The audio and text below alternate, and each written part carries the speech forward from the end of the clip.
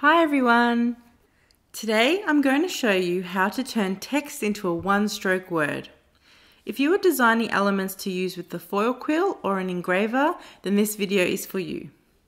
Now I firstly have to mention that there is no fast and easy way to do this. The need for single line graphics are not really a common thing, but now that the foil quill has come out, there has been a bit more of a demand. So I'm starting off by typing a new name. I'm going to right click and create an outline so it is no longer text but now a graphic element. I remove the fill so you can better see what's going on. So what I'm going to do is get my pencil tool. I will set the stroke to 1 point and change the color to red so you can see what I'm doing. Now going through each character, I'm going to draw each letter. If you have an Apple Pencil and an iPad Pro, this will save you a lot of time. I can pretty much guarantee by now you are thinking, no way, this is going to take me forever.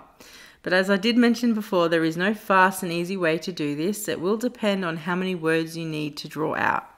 So now I go through and do all the letters and then I will delete the original word.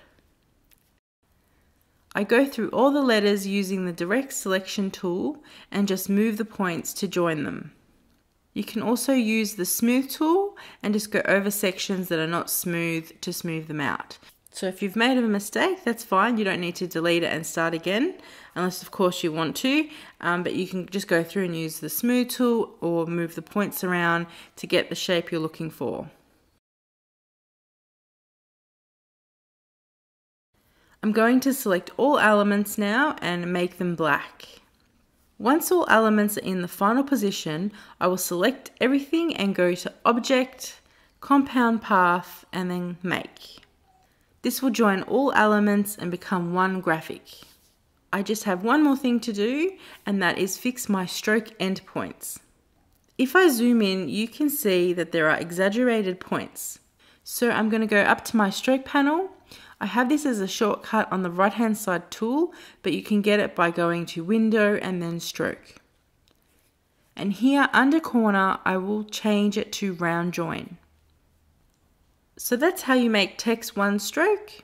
If you're wanting to do this with a graphic element, I have a video on this and I will leave a link to that in the description.